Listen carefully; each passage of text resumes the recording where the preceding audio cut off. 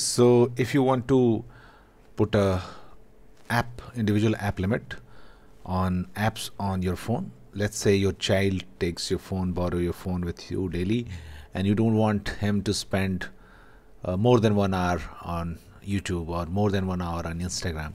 So you can put an app limit and with individual screen lock, which is different from your main screen lock. Okay, so how to do this?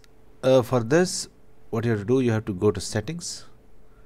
Okay, now in the settings section, what you have to do, you have to go to screen time.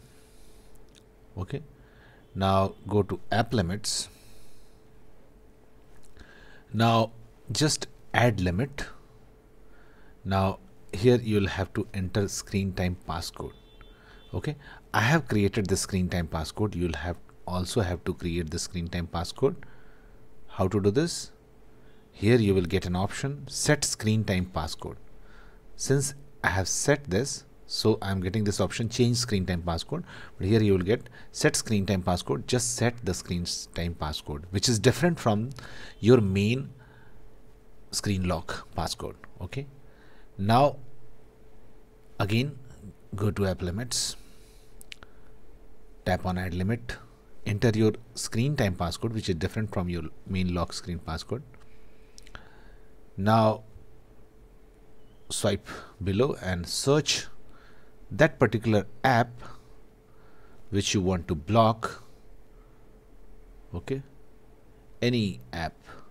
Let's say you want to let's say you want to block this app.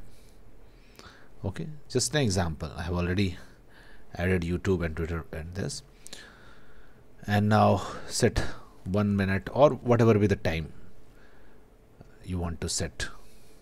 Okay, block at the end of the limit. Now add. Now it has been added. Now what will happen when any person will try to use that particular app after the time limit, after using that? So it will give you one option, use for one more minutes, and after 1 more minute only this option will be there. If it will click on ask for more time, only this option, enter screen time passcode, will be there. And if he does not know screen time passcode, he or she will not be able to use this app. Okay, so this will be blocked. That's it guys, please do like the video.